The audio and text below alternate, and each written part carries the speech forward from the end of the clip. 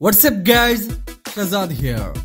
So, Samsung Galaxy S22 Ultra.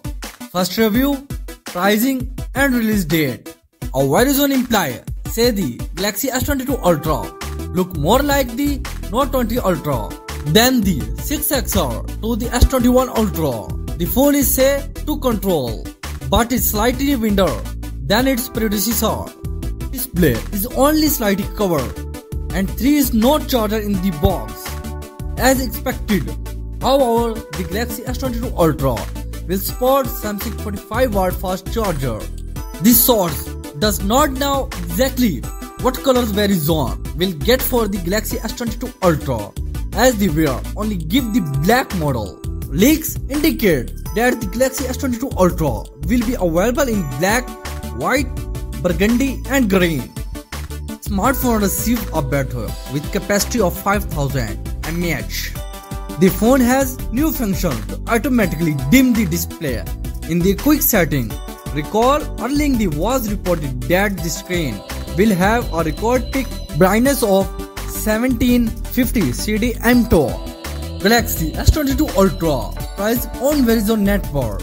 8GB of RAM, 128GB of storage, $1200. 12GB of RAM, 256GB of storage, $1400. 12GB of RAM, 512GB of storage, $1450. Device were shown side by side. Only the Galaxy S22 and S22 Plus look identical. The difference is only in size, but the Galaxy S22 Ultra is different. It looks more like the Galaxy Note 20. Basic Verizon and the Plus variant have the same camera, rear with 50MP, 12MP and 10MP sensor. Selfie with one 10MP sensor.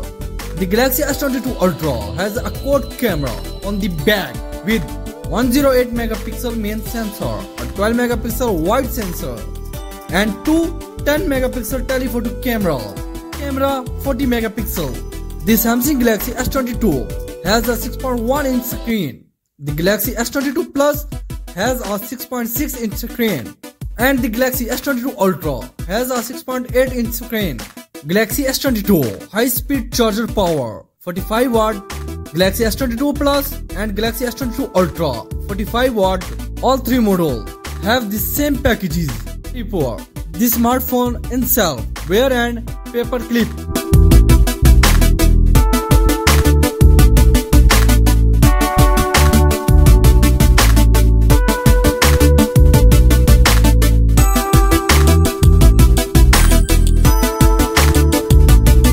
More tech news and update. Please stay tuned to our channel, Mr. Mobile Phone.